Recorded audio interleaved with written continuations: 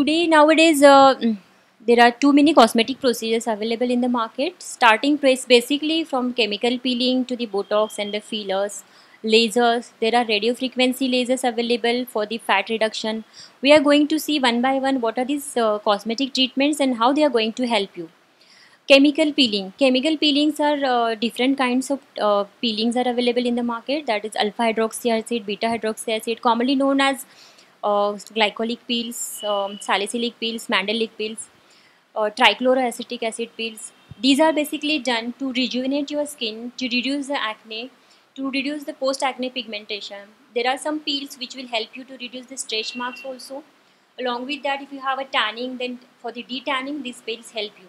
These are done in once in 15 days. The time taken is just 10 to 15 minutes. We can do it in all body parts like face, neck, back, uh, on the hands which are exposed to the sun. So basically, if you want your skin to be even tone, you can go for the chemical peeling. There is age limit. There is no age limit. Above 16 years, up to 60 years, anybody can go for the chemical peeling. This is the safest and the basic treatment which is available in any dermatological clinic.